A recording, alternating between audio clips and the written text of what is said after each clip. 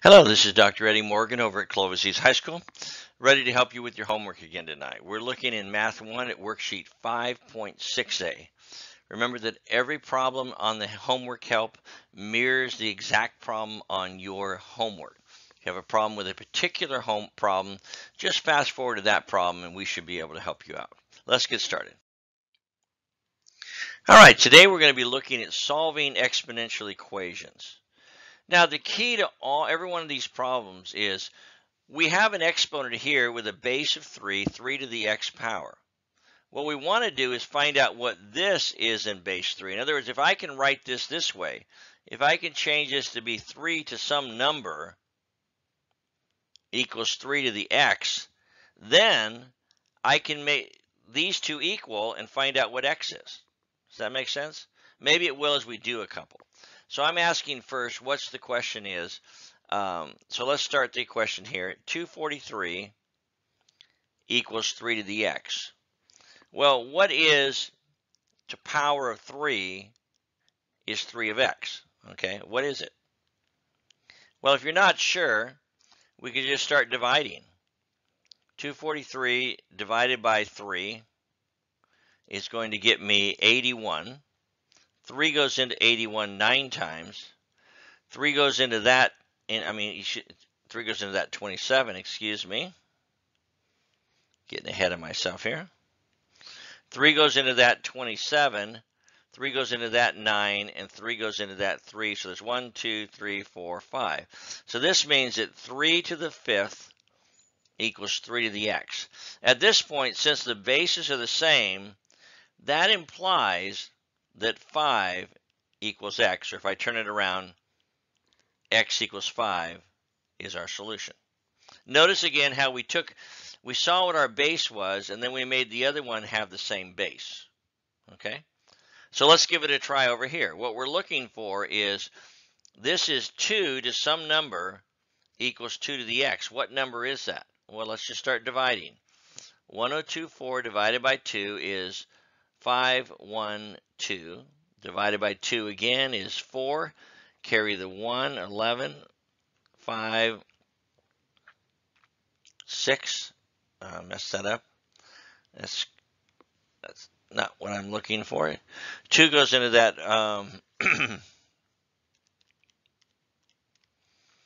256. Divide by 2 again, I get 1, and then I get 28.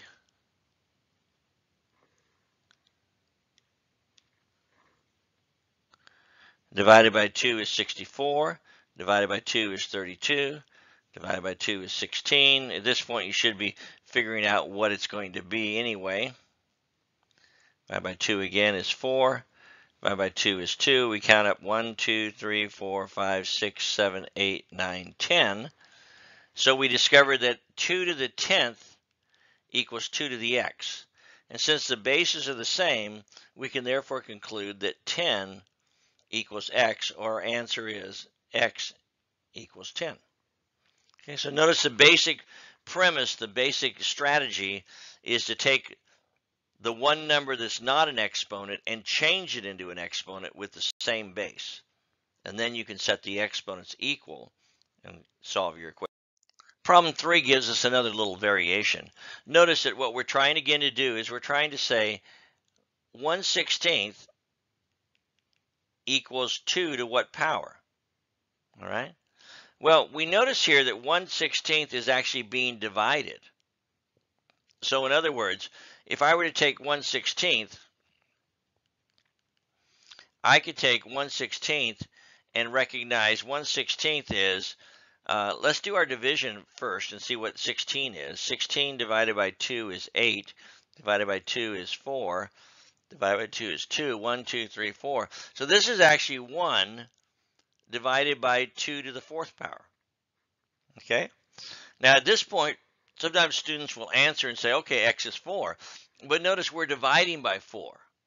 So you remember our basic rule that we learned back in Unit 2 was that any number to the nth power is that number divided by it.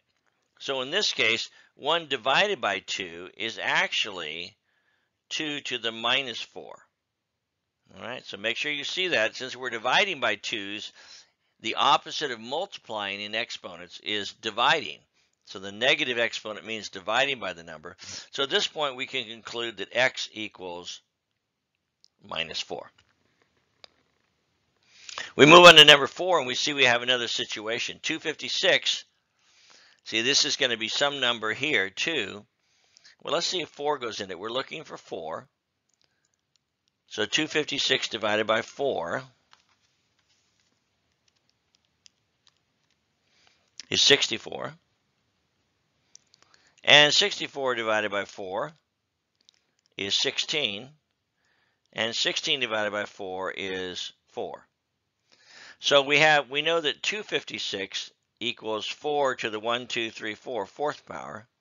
That means that 1 over 256 is 1 over 4 to the fourth power. Okay? Now we also know from this example here that 1 over 4 to the 4 is 4 to the minus 4 equals 4 to the x minus 5. Now it looks more complicated than it is. Notice what we did. We took the 1 over 256 and changed it into 1 over 4 over 4, made it negative.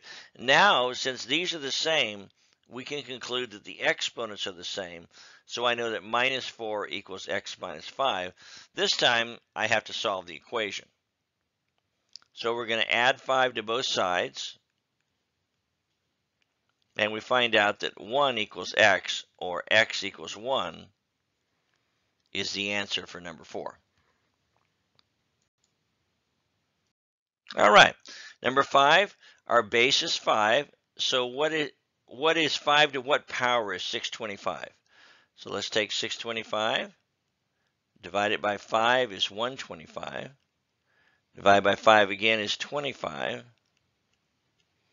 And so we find that 625 equals 5 to the fourth power. So I'll write down 5 to the x equals 5 to the fourth power. So we can immediately conclude if the bases are the same, the exponents must be the same. So our answer is x equals 4. Number 6 is similar. Again, we want to find out 125. What base of 5 is that? So 5 here goes 25. 5 and 5. So 125 equals 5 to the third power. So I'll substitute that in here. 5 to the third, and since the bases are the same, the exponents must be. So we write x plus 2 equals 3, and now we have one more step. So we undo the plus 2 from this side, and we find out that x equals 1. Pretty simple. All right, number 7. Again, our strategy, our base is 3. So 243 is 3 to what power? So we'll start doing our division here. 3 goes into this 81 times. 3 goes into that 27. That 9, 3, and 3. So you can see that 243 equals 3 to the 1, 2, 3, 4, 5 power. 3 times 3 times 3 times 3 times 3, 5 times. So we can write it in here. 1 divided by 3 to the 5th equals 3 to the x minus 1. We need to remember again that any number to the nth power, minus n power, is 1 over a to the nth. But here we're going backwards. In other words, any number to the 1 over n equals a to the minus n. So this is 3 to the minus 5 equals x minus 1, 3. Erase that so I don't confuse you. 3 to the minus 5th equals 3 to the x minus 1. If the bases are the same, then the exponents are the same. So we can write minus 5 equals x minus 1. At this point, we just simply need to solve, undo the minus 1 on this side by adding 1. And our answer is that minus 4 equals x, or x equals minus 4. Problem number 8, we're dealing with base 2. So we want to know what is 128 in terms of base 2. So we divide that by 2, we get 64. By 2 is 32. By 2 is 16. 2 is 8. 2 is 4. So 128 equals 2 to the 1, 2, 3, 4, 5, 6, 7, seventh power. So we'll write that in here. 2 to the x plus 2 equals 2 to the 7 power. So if the bases are the same, then the exponents must be the same. So x plus 2 equals 7. And now we simply solve the one-step equation by undoing the plus 2 on each side. And we find that x equals 5.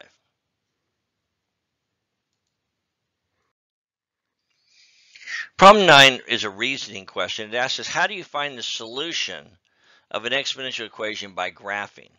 Well, what you do is you split the equation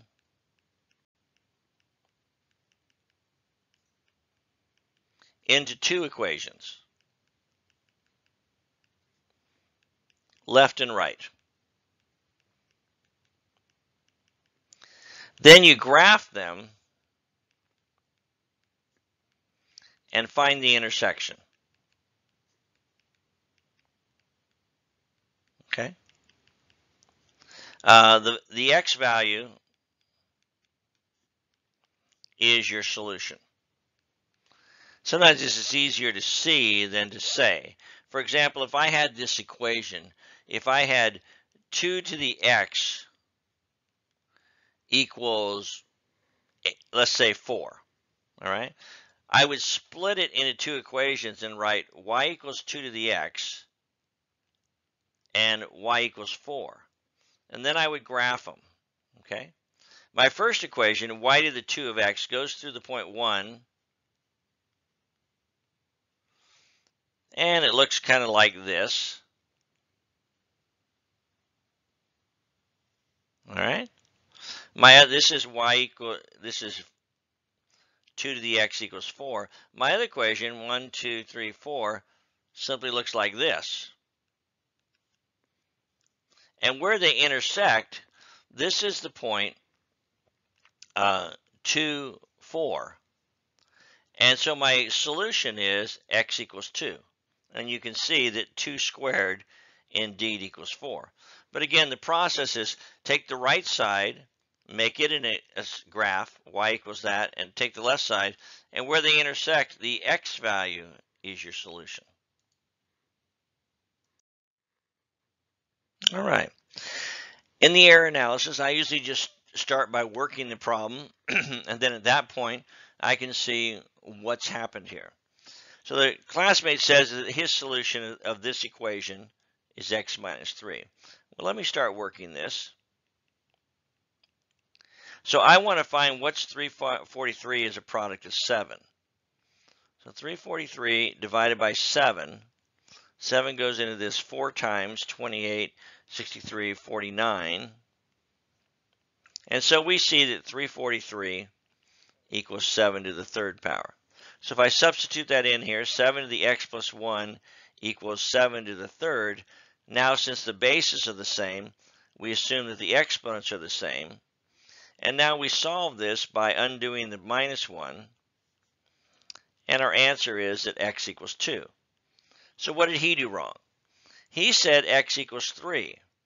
Well, if you look right here, you can see what his problem was. He forgot that the exponent was x plus 1, not x. He was solving this equation.